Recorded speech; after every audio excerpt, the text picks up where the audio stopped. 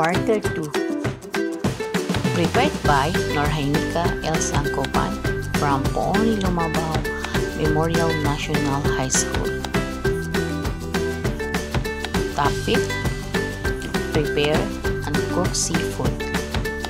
Lesson 1. Perform mise en place.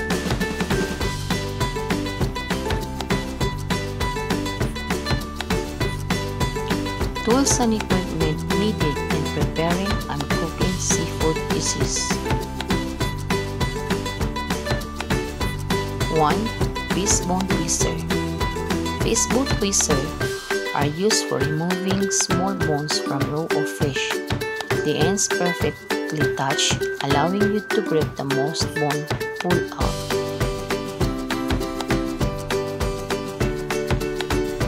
Number 2. Kitchen shear, also known as kitchen scissors, are intended for cutting, trimming food such as meat and fish.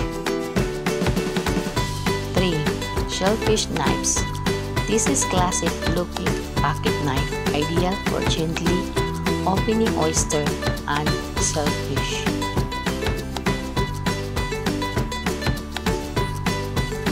4. Cutting board, also known as chopping board. It is a durable board on which to place material for cutting. The kitchen cutting board is commonly used in preparing food. 5. Kitchen knife. It is any that is intended to be used in food preparation. While much of this work can be accomplished with a few general purposes. 6. Rubberized gloves. Its primary purpose is the protection of the hand and performing tasks, especially during the preparation of fish. 7. Kitchen brushes. It is made for multiple kitchen tasks. They can be used for sanitary cleaning or they can be used to clean food, such as fruits, mushrooms, or shellfish. 8. Spatula.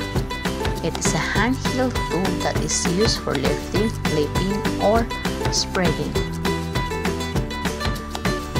9. Frying pan. A frying pan or skillet is a flat-bottom pan used for frying, searing, and broiling foods. 9. Grill. It is a device used for cooking food. With a grill, food is usually roasted.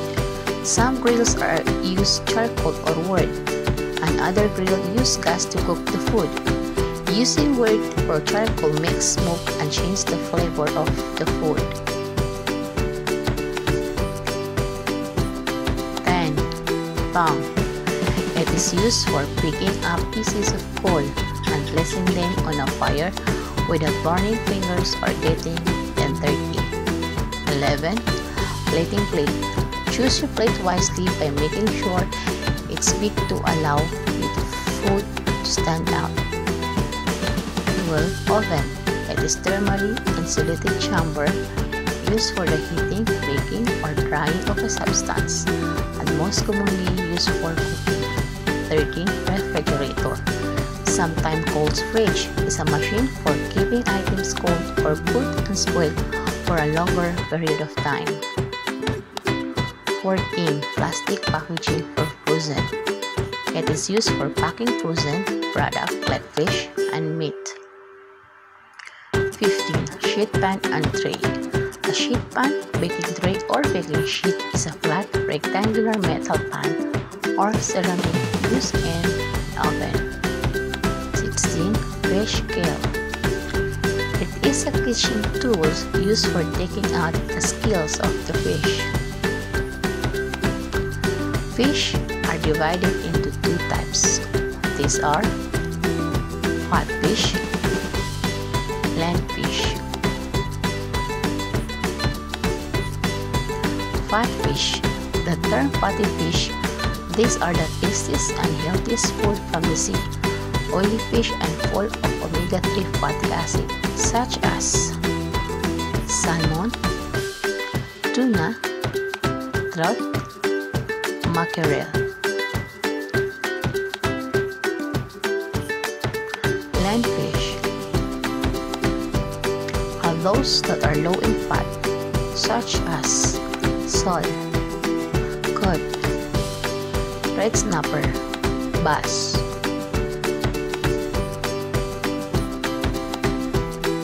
Classification of seafood.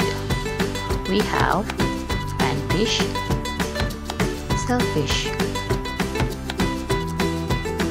Panfish are fish with fangs and internal skeletons.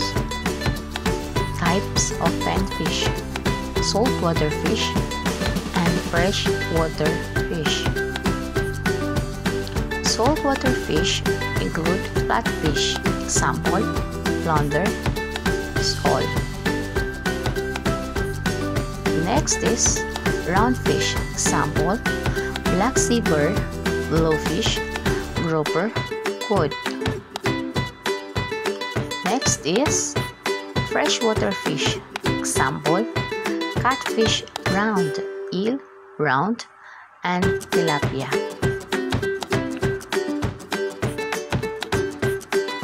We have also shellfish, fish with external shells but no internal bone structures. They have hard outer shells. Classification of shellfish: mollusks and crustacean.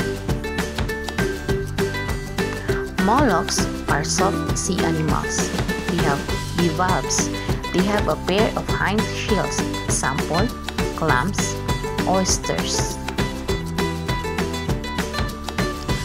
Next is, we have univalves. They have a single shell. Example is abalone. Next is, we have cephalopods. Example, octopus and squid. Then we have the crustacean. Crustacean are animals with segmented shell and jointed legs. Example, shrimps and crabs.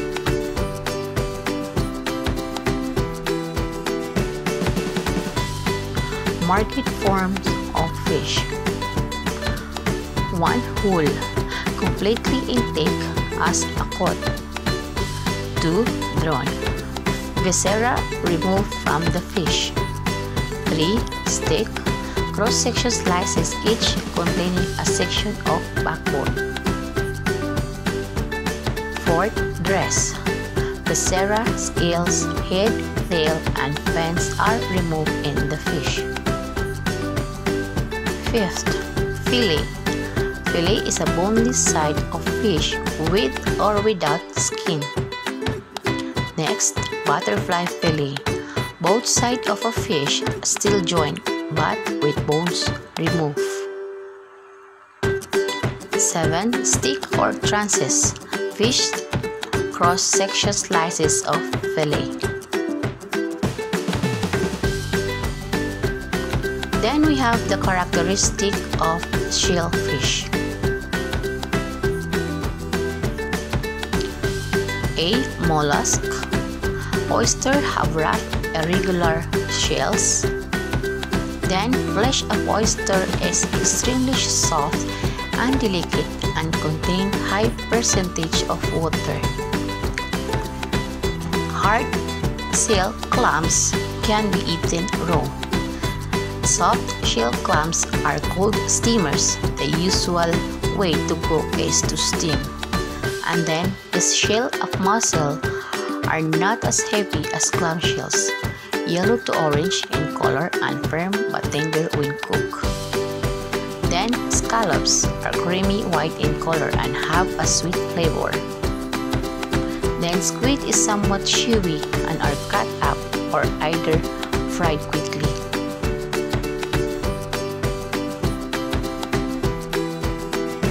Then, we have the crustacean. Crustacean, we have the lobster shell, is dark green or bluish green but turn red when cooked. Live lobster must be alive when cooked. Checking the freshness of fish and shellfish. fine fish, fresh and mild color. Number 2, eyes are clear, shiny and bulging. Number 3, red or pink gill. Number 4, textures of flesh is firm or elastic. And number 5, shiny scales and tightly cling on skin. Then we have shellfish. Oysters, clams, mussels in the shell must be alive, tightly closed shells when just tall. Live or zack oyster must have a very mild, sweet smell. 3. Discard any mussels that are very light in weight or seems to be hollow. 4. Strong fish odor or brownish color is a sign of age or spoilage. 5. Live lobster must be alive when cooked. The meat will be firm and the tail spring back when straightened. 6. Frozen shrimp shall be solidly frozen when received. Glazed shrimp shall be shiny with no freezer born. 8. All shrimp shall smell fresh and sweet. A strong fishy or iodine smell indicate age or spoilage. 9. Live crab shall be kept alive until cooked. And 10. Frozen crab meat shall be treated like any other fish.